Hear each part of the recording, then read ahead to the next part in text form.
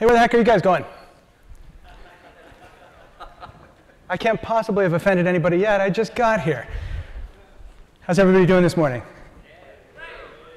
All right, I always like to feel out the room a little bit. That was surprisingly good. It's usually pretty terrible. So my name's Brian Pagano. Who the heck is this guy? Some of you remember me from Google and some other gigs I've done. I'm now Chief Catalyst over at Axway.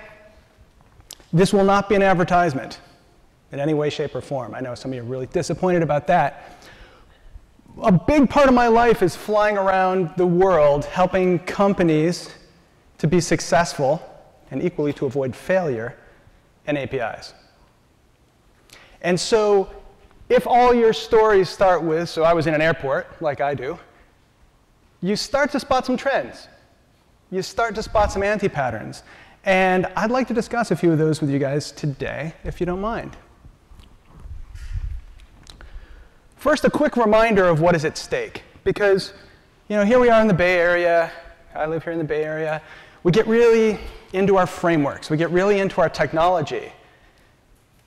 We start to forget, is this feature, is this little thing the difference between somebody being successful or not successful with their APIs? I think we all know in this room especially, you guys have self-selected into this track, that it's often not about the technology. I was talking with some customers last week, and they said, you know what happens if our API management system goes down? We're out of business, at least for that day, maybe not permanently. Let's not exaggerate. That's the kind of thing that is at stake here. This is really an existential moment, and I think it's so easy to forget that when we're all here high-fiving at the API conferences, that when we're working for our employers, for freelancing, helping businesses, whomever, we're building these APIs, we're consuming these APIs for somebody. In 2019, that API is their open for business sign. That's a reminder of what's at stake here as we continually chase the new shiny. All right, Brian, let's get to some trends. Stop scaring everybody. All right, so what happens? Probably my favorite place in the world is Japan. What happens when I land in Tokyo after passport control and things like that? Everyone gets there and says, hey, Brian, we're so happy you're here. We love your videos and your books and everything like that. But it's completely different here in Japan. And a week later, I'll fly over to London and do a fintech conference. And everybody say, oh, Brian, we're so glad you flew over here. But everything's different here in the UK. Right? And everybody says, oh, but it's different in manufacturing. It's different in retail. Right? It's different in media. And my response to everybody is, it's 2019 for everybody. Right? In Japan, I had everybody hold up their phones. What do you think I saw? All iPhones, all Android phones. What apps are on those phones? All the same apps. Right? Everybody in every vertical, we have this idea that every company is somehow unique and special and in some little stasis bubble. And I just kind of want to remind everybody, and I know you're the smart ones, right? Because you're in this room. Right? You're the smart ones, so you know this, but it's just a good reminder that we should watch out. In fact, good architecture, right, avoids special cases. It's symmetric the whole way around. So what does this mean in practical terms? Well, to do business in 2019 effectively means that all of your employees, partners, and customers, users, to speak broadly, are expecting self-service. You know what most companies suck at? Self-service. You know what else they're expecting? Real fast time to market on the devices that they love. They're expecting a fantastic user experience. You know what most companies really suck at? UX. Yeah, so we see this big discord between what companies are traditionally strong at and what it means to thrive in 2019. Right? Companies generally try to do all the coding internally. Well, how are you going to do that if you're making Xbox apps and Tesla apps and all these kind of things? Nobody's got those kind of resources. You got to connect to the rest of the world, right? Who's building a walled garden in 2019? People are doing it. Probably somebody in this room is doing it. When I would fly to Minneapolis or wherever, talk to the big retail companies, and I said, so what's your game plan here? What are you doing with the APIs? Well, first off, we want to build a new shiny app that'll work for iPhone and Android. I said, I don't get it. So, well, no, we want you to have this app. Brian, you said you're a customer of ours. you're going to download this app, right? I said, wait a minute, you want me to download an app for every single store I shop at? You want me to have 150 retail apps on my phone? That seems like a reasonable game plan to you, right? APIs aren't about building your own app. APIs are about getting your button and everybody else's app. Again, I get riled up about this stuff. I'm not yelling at you guys. I know it sounds like that sometimes. You're the smart group. You came in here. I appreciate that. And then one-stop shopping. That's a part of the walled garden, right? I shouldn't have to go to your site, then go somewhere else to see a Google map, or go somewhere else, to find the store locator, or to complete my transaction. You should be working with the rest of the ecosystem, which screams APIs, as everyone in this room knows. What I tell customers when I fly around is that all things being equal, because I say, Brian, you've worked with lots of the big brands out there, you've helped make them tons of money using APIs. What's the secret? What do we do? And I said, well, you're not going to, there's no single big mistake you're going to make. There's a lot of little mistakes you're going to make. But all things being equal, if I don't know a lot about your business or your current state, you should act like a retail company. And yes, I told a tractor manufacturer in the Midwest this thing, and they looked at me like I was crazy, which may or may not be true. That's orthogonal to the point. They need to act like a retail company. Because if you're thinking about that user experience, if you're thinking about your API as a product, right? As you're thinking about your brand as a product, like the retail companies do, you're thinking about self-service, you're thinking fast time to market, you're probably on the right track. So what other trends are we seeing out there? Again, some of these will seem obvious. In fact, at least one of these will seem obvious to everybody in the room, because these are the trends. These are what we're all seeing out there. One of the interesting ones for me is hybrid, because I see so many companies and so many consultants and so many developers and architects, and they seem to be planning for either 100% on-premises legacy world, or they're planning for 100% in the cloud world. I mean, come on, how many companies are 100% in the cloud right now? Probably just Google and Amazon. Right? But so the reality is that everybody's hybrid, so why are we not architecting for that, right? Why are we not thinking about that? Probably popular at this conference here is the brewing religious battle between native apps, right? Do I write this thing in Swift? Or do I do a cross-platform app using one of these cool new frameworks that are out? And I am totally sympathetic with both sides. If you think I'm going to give you the answer, I don't think the answer's been written yet. And if I could predict the future, I'd still be on Wall Street, just investing money, or build a time machine and go back. The answer is what makes sense for your company, right? Because I get wanting to have one app for everybody, and I also get that users vastly prefer the native apps, which means you have to manage multiple code bases, right? There's no great answer there other than what is the market saying? What are your users saying? Because it really is, in 2019, all about the user satisfaction. Now, I really debated about putting this slide in here because here we are in the Bay Area. This seems so obvious, right? Except and I could have pulled some, the TOB index and things like that and showed you the actual numbers.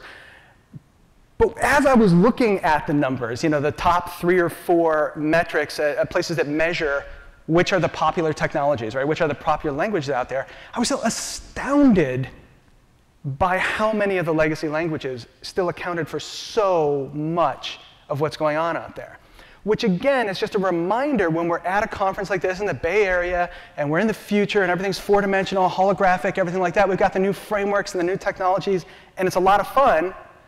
We do have to remember that probably the back end, right, the stuff we're talking to, is going to be some really legacy stuff.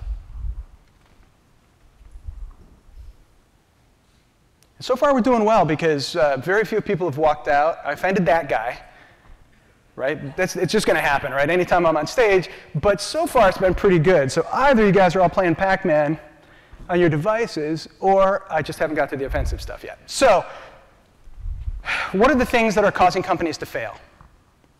Not a surprise, it's not the technology, right? We forget that all the time. Listen, when I'm out there acting as an advisor to companies, and they're saying, well, Brian, should I go with your employer? Should I go with a different vendor? Should I, as long as you're going with one of the main couple of products out there, one of the main cloud providers, right? You don't want to go with Billy Bob's Muffler in cloud. As long as you're going with one of the main API providers, that kind of thing, yeah, you're probably fine. right? That's not the difference. I say, well, yeah, but you guys have this feature and they have this feature. Again, is that feature the thing that stands between you and success? Is that really, if you look at companies where their developer program never took off, their API program never took off, companies that failed, that just couldn't make the pivot into the digital economy, was it because they chose the wrong vendor? Was it because there was some feature missing? I don't think so, right? I think they just missed the pivot completely. To that point, one of the first questions everybody asked me, probably some people in this room, but we won't point anybody out, is what do I measure? Like, how do I even know if it's successful? So I'll land and they'll say, Brian, we want to have a wildly successful API program. What does that mean? And the first thing that everybody says, how many raw API transactions do we have going through the system? What a useless metric, right? What does that tell you at all? That could all just be bot scraping from a competitor or something. Raw API transactions tells you nothing. Or they're worried about how long is it going to take me to get set up. Like if I'm going to start locking down my APIs and securing them, or if I'm going to start monetizing my APIs, or start adding analytics so I get regulatory compliance auditing, how long does that take? Who cares?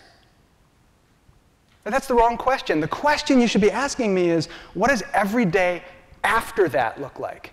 Right? Initial setup is a one-time kind of thing, and then this legacy, and you guys are probably, some of you are dealing with this at your employers right now, which is, how can we add more and more governance to our API program so that we don't have any duplicate APIs?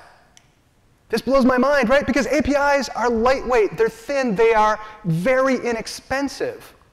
The people asking this question are sincere, right? They're not idiots, they're just saying, in the old days, the legacy systems, when you're talking about duplicate back-end systems or back-end services, that's heavy. That's expensive. That's the kind of thing you should be watching for. But who cares if each department builds their own API and you have duplicate functionality? Honestly, that is not the big problem. Anybody offended on that one? No? Everyone is OK so far? Anyone need a hug? We're doing OK? All right. Somebody in the back does, but it's going to take me a minute to get back there. I'll catch you afterwards. So what's one of the big mistakes I'm seeing out there? Mistaking modernization for transformation. Mistaking modernization for innovation. It's really easy to do. And frankly, everybody's doing it. Say, hey, Brian, we got some workloads running in the cloud. Great. It's 2019. You need to do that or you're not going to survive. But you understand you've just done old things in a new place. That's good. You need to do that. The danger is when you start thinking, oh, I've checked off my transformation box. I've checked off my innovation box. I love this picture. I don't know where it came from. I've been using it for years, right? The early days of the automobile. This guy is so happy. He's got one of the first cars. Most of these people have never seen a car before. He's thinking, everybody on the side is looking at me thinking, this guy's awesome. And everybody looking at him is thinking, this guy is an idiot. Right? He's got 100 horses inside the car. But he doesn't know how to use them. Instead, he's pulling it with one. Right? He's doing old things in a new position. We want to avoid that. Another major mistake is focusing on the wrong variable. So, another common question I get, in fact, some of you will ask me this at the table after this, Brian, we want to monetize our developers. How much do we charge developers for joining our API program? That one I have an easy answer for. If your company name is spelled APPLE, $99 a year. If it's not, $0. That's not how you monetize. That's not how you make your money. Right? You want as many developers as you possibly can. You want as many partners as you possibly can. You want a huge sea of applications out there just driving consumption, driving business. That's how you make your money on your existing channels, not by charging developers who want to use it. Premature optimization had one of the giant telcos here in the United States. Obviously, they're worried about latency. Things like that. If you've ever worked with a telco, they don't have a great sense of humor about that kind of thing. And they spent millions of dollars on their API program, and nothing was happening. And I said, well, here's what you need to do. And they said, oh, yeah, but what about the latency, Brian? What about the latency? And I said, you have no apps. You have no developers. You have no partners. The day you have a latency problem, I will buy you dinner. Because that's a good thing, right? Then that means you're wildly successful, you're going to get promoted, and you're going to buy some more stuff from us. So it's terrific. And I mentioned before counting raw number of API transactions. I put it on here twice because it's just that bad. Everybody's asking about it. One of my hobbies is philosophy. I try not to drag too much of that on stage so you guys don't have to suffer through it too. But I put this in a lot of my presentations because I think I'll go to some of you will say, Brian, could you talk to my boss? Could you talk to our CIO? Could you talk to some of the folks and get them to see the light? And I'll go in and they'll say some of the right words, but they don't really want to pivot. They just kind of want to ride the legacy revenue streams into the sunset. They're not that far from retirement. I don't know, their kids are in college, they just want to ride it for a couple more years. They really don't care if the business goes out in a few years. And my point to anybody who's giving me friction at some of these sessions is, you know where you're headed. Right? And if you don't make a change, and change, like good transformation, like a good sandwich, is always messy. Thought leadership, right? Yeah, you thought this wasn't going anywhere, but there it is. So I always get asked, even from my old Wall Street days, I always get asked to try to predict the future. Even when I was at Google, try to predict the future. So let's say this.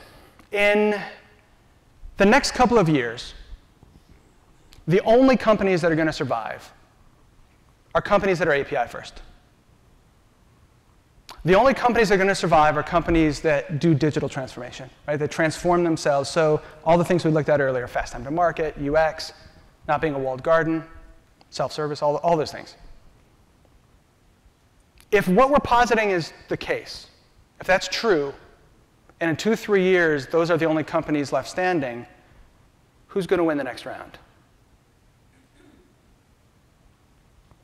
I know some of you might be dubious because it actually takes a while. So I grew up in Rochester, New York, which was the home of Eastman Kodak. Anybody remember Kodak?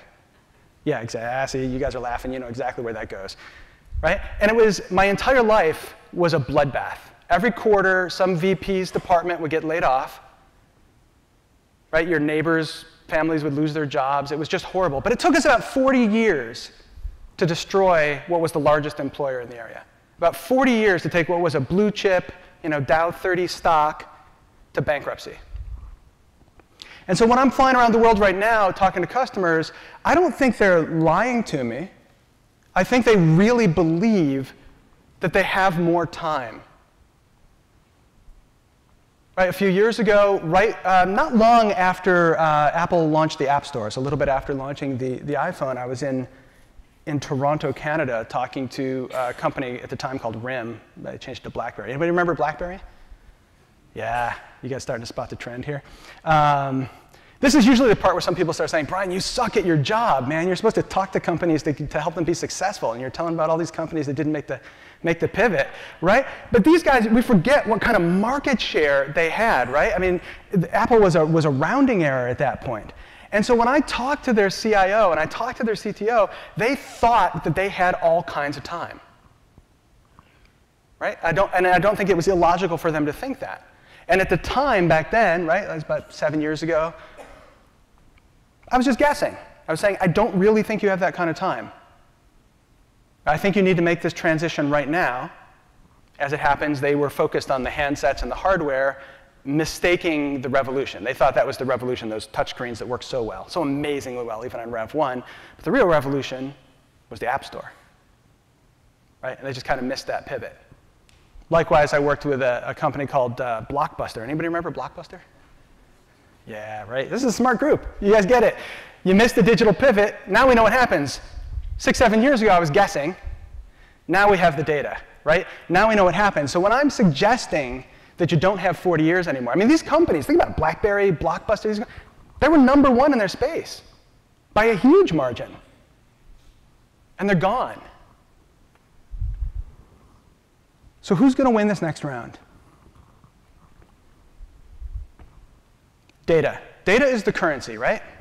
If we're transforming into this digital economy, user experience is a close second. Data is the currency. So really the question becomes, who gets the most value from their data? In short, the answer to the question, Brian, who's going to win the next round, is who's getting the most value from their data. What that really means is who's a platform and who's using machine learning. Both of those things scream out for APIs. Right? How are you going to be a platform? How are you going to make any kind of ecosystem? How are you going to make any kind of marketplace? How are you going to do that at all by doing one-off custom connections without using APIs? Right? I have a slide that I sometimes show that shows the most valuable companies in the world 25 years ago, and shows the most valuable companies in the world last year, where we had complete data. 25 years ago was the companies you would expect: General Motors, Exxon, right? Those kind of companies. And who was it last year? Yeah, Apple, Google, Amazon, Facebook, exactly. And somebody always shouts out, "Hey, Brian, I get it, they're all Silicon Valley companies." Wrong! I mean, they are, but there's a lot of Silicon Valley companies not on the list, right? And, "Oh, Brian, I get it, they're all software companies." Wrong! I mean, they are, but there's a lot of software companies not on the list. What's so special about those companies? They're all platforms. They've all found a way to tie their success to the success of somebody outside of their organizational unit. Technologically speaking, how do you do that? APIs. APIs are magic. You guys knew the answer to that because this is an API conference. This is a picture of a giraffe. Now you guys are impressed with the thought leadership. Yeah. I mean, you knew it was going to be a good day, but now. So my baby son just turned 1 year old, and he just loves giraffes. So I put this in. Yeah, so you're saying, but OK, I get that part, Brian, but why would you show this to an auditorium full of people at an API conference? Because sometimes our users just want a picture of a giraffe. Right? I see a lot of heads nodding. We here in Silicon Valley, we love our new technology. We love our products. We love the latest shiny. I just think it's so easy to forget that most of the time we need to help our companies and our users get more pictures of giraffes. All right. We have a minute or two for questions. First of all, everyone psychologically okay? I know I get really fired up about this stuff because I don't want anybody else's companies to fail. I don't have to tell any more stories like I have to tell about some of the others we talked about earlier. I want you all to get promoted. I want you all to be heroes. I want your users all to love you and have great experiences. And I'm probably a customer. I'm probably a user for most of your apps, and I want to have a great experience. But if everyone's psychologically okay, are there any questions? So everyone's in awe from the giraffe, huh? Just processing that still? Maybe any specific questions about giraffes? Can send you photos. Well, I've learned that the little things on top are called ossicones. It's information I didn't know before I was a parent.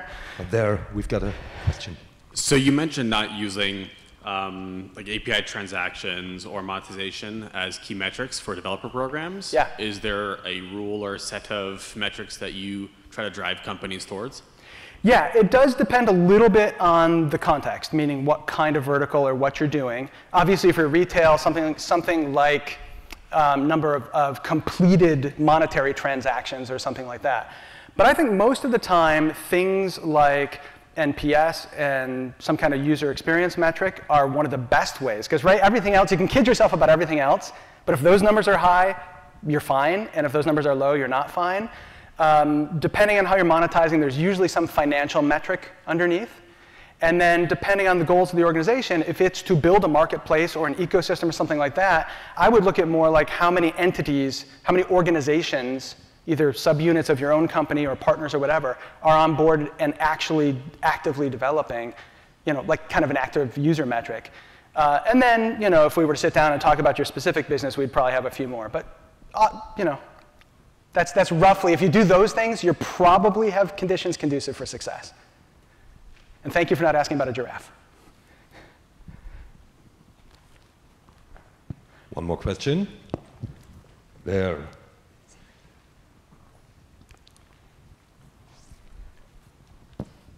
She's running. Hey, good morning. Thank you. I don't need a hug, but I give you a high five. All right, virtual high five. Yep. I'm from Wells Fargo, and obviously I'm going to be thinking about security here. So when we look at our flexible models with the data models, and how they could potentially influence, some of the APIs. What are some of the vulnerabilities that you're really concerned about as companies like Wells Fargo move towards using some of these banking as a service models, et cetera? Yeah, so I'm a Wells Fargo customer. Thanks for my mortgage and everything like that. Great. I'll be on time, I promise. We're going to protect your data. That's what I love to hear. That's why I love that question so much, because I am a customer, and I'm glad that things like security are not an afterthought. So I love to hear that. I would say, again, all things being equal, without going deep, is separation of duty, right? So I'm a reformed software architect. That's how I spent a lot of my career, and I like to make sure the right thing is being done at the right layer. As you know, software architecture is a bit of an art more than a science. You move one lever up, another lever goes down. You can't have the most secure system in the world and the fastest system in the world. It just doesn't work. What I would say, what would make me feel better, sleep at night as a Wells Fargo customer, would be if I knew that at your API layer, you were looking at things that should be looked at the proxy layer, right? Not so much the data structure. I'm less worried about that than I am what sorts of validation, what kind of defense and depth happens at each layer. I would not like to see you trying to apply complex business rules at the API layer. It's the wrong layer, right? The proxy layer should hand off to something else. I would want to make sure that there is some kind of rule engine behind it. I would want to make sure there's data validation layers and data access layers behind that. I know you guys have it, but I've seen companies that are wiring their app directly to the database, and then I can't sleep at night. So I don't think it's, I would be much less worried about the structure, the data structure, the format of the payload that's going back and forth with the API requests and responses, as I would be that there's a solid defense and depth against, I'm ex-Wall Street myself, making sure that you've got the right controls at each layer. Great, thank you. And also thank you about asking about giraffes. Okay, you guys have been fantastic. Thank you so much. Thank you, Brian.